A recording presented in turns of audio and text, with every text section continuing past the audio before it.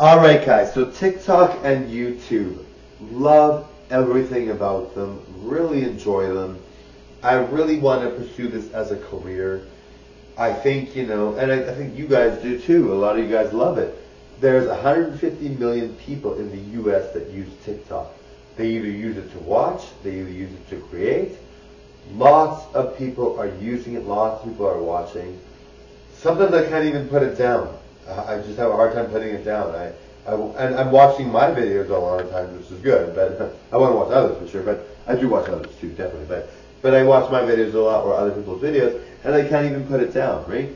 So, it's really kind of like a nice thing to have. Even if you're just watching it, the fact that I'm going to be famous, I'm looking very good, I'm doing really well, the fact that all that is there is really nice. But the fact that I'm actually a creator, but even, no, sorry, I was going to go with this. But if you're watching a lot, you really enjoy it, right? You can't help it. It's interesting, it's fun. People's videos are intriguing, amazing, loving it, right? And so when you're a creator, you have that joy because you're making this stuff, you have people watching. People are always so nice to me, complimenting me like crazy.